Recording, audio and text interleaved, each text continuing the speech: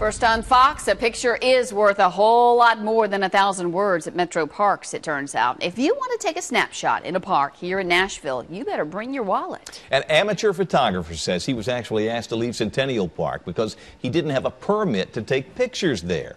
As Fox 17's Roger Suzanne shows us, it is a regulation that few seem to know about. Raj?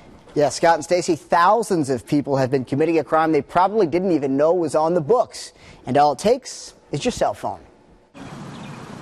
Oh boy, I bet this woman has no idea that at any moment a security guard could swoop down on her for taking that picture. It happened recently to amateur photographer Darwin Alberto. He's really saying, yeah, no kidding, if you are doing any kind of photography around the Parthenon, you're going to need a permit. It's true. Believe it or not, taking a selfie or any other type of photo in a Metro public park is against the law. Isn't it public property? Yes. Isn't it my right to take pictures on public property? Well, not always. Oh, that's another stupid law in Tennessee. If you want to take pictures or film video at a Metro park, you are supposed to obtain a permit. The cost?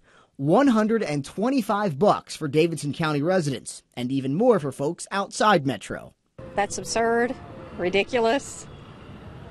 I don't think anybody would pay that. In the past, have you ever taken pictures here? Yes, I'm a photographer. So did you know you were actually breaking the law? I had no idea. He wasn't alone. We found plenty of people taking pictures, but everyone we spoke with says they had no clue about the regulation. It's ridiculous. Darwin says the security guard told him it didn't matter if he was a professional or an amateur, and there's no mention of a distinction on the application. I see it as just another way for governments to make money. The Parks Department didn't return our calls for clarification, but Darwin isn't too bent out of shape. You see, he still has the evidence of the crime. Yeah, I had already gotten most of my photos, so I wasn't too concerned. I wasn't too frustrated.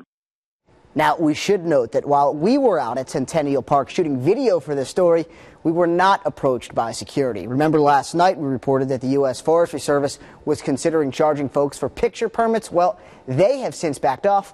We'll have to see what Metro Parks does. Roger Suzanne, Fox 17 News. Interesting story, Roger. We want to know what you think about these regulations. All you have to do is head to our Facebook page, facebook.com/Fox Nashville, and let us know your opinion.